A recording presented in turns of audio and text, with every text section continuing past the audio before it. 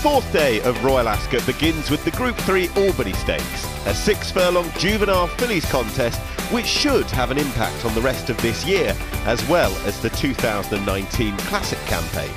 Aidan O'Brien has his usual strong hand in this year's contest, with Fairyland and Just Wonderful to the fore. Could Charlie Appleby continue his brilliant season with the Dandyman filly La Pelosa, a winner on debut at Kempton Park, where runner-up Chaleur subsequently franked the form?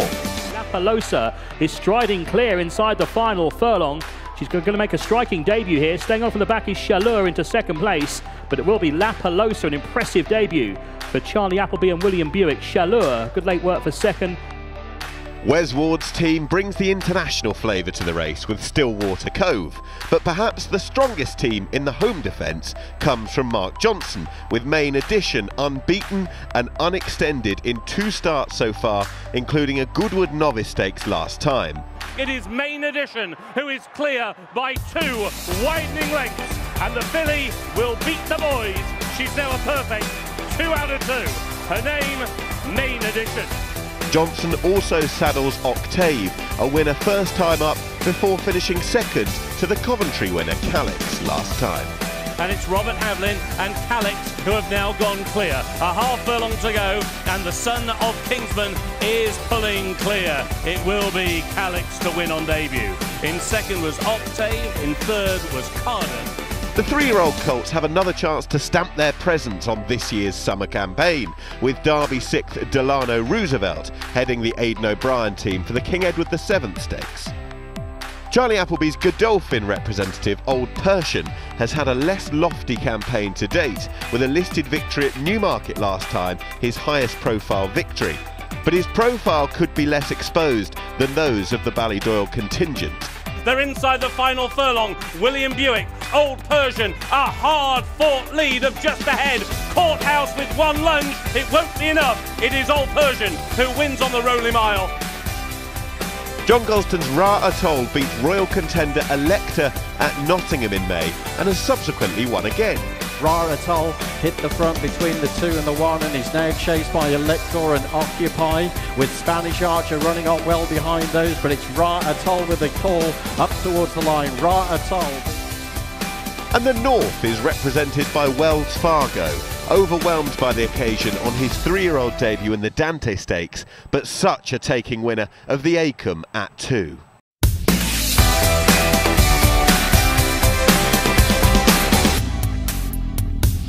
James Garfield, though, has been produced. James Garfield from Wells Fargo in the red cap on the outside is coming at him slowly but surely.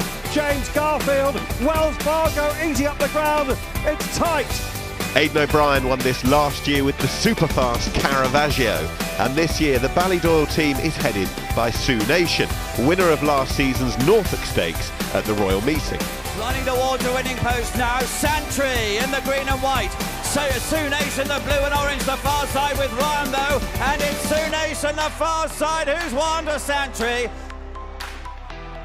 James Tate goes in search of a first Group 1 success with the Saeed Manana-owned Invincible Army, who was a course and distance winner back in May when landing the Group 3 Pavilion Stakes. Invincible Army, so tough and consistent though. We'll see them off. First run as a 3-year-old after a fine 2-year-old campaign. Invincible Army's on his way again.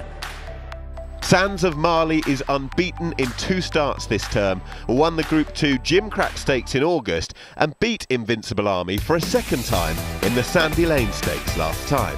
Invincible Army now looking to draw level with Sands of Marley, then James Garfield and Emblazoned. Well inside the final half furlong now, it's Sands of Marley and Invincible Army. A great finish here to the Sandy Lane. It's Sands of Marley just ahead of Invincible Army at the line, very close. Clive Cox has few peers when it comes to readying sprinters at the highest level, and his Kilaki filly, Heartache, was a good winner of last season's Queen Mary Stakes at this meeting, although she will need to improve on her lacklustre seasonal bow.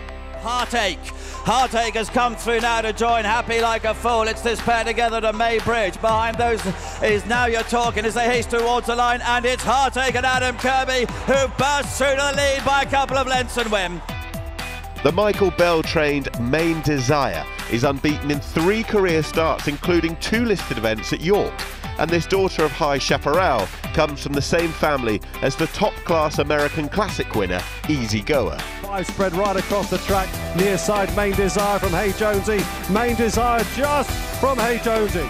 Jessica Harrington is having a fantastic flat season, and her Irish 1000 Guineas heroine Alpha Centauri bids to go one better at the meeting following last season's narrow second in the Albany Stakes. Different lead chased all the way by Alpha Centauri on the far side. They may have it here. Different lead clinging on from Alpha Centauri, trying hard, but not enough. Different lead.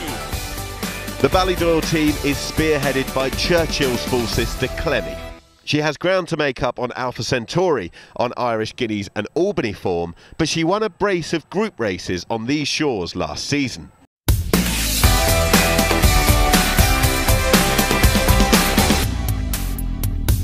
Clemmy on the far side of Different League. Clemmy by a half length to Different League. Clemmy pulls a length clear, and the full sister to Churchill will go on and win the Cheveley Park.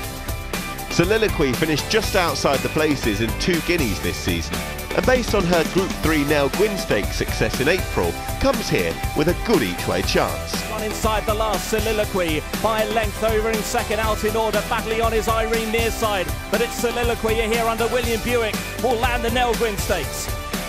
Bilston Brooks' fairy tale 1000 Guineas victory led her owners, the Pall Mall Partners Syndicate, to supplement her for this race, and they'll be hoping the decision yields another big win. But Bilston Brook and Sean Levy are leading inside the last furlong. Lawrence in second place.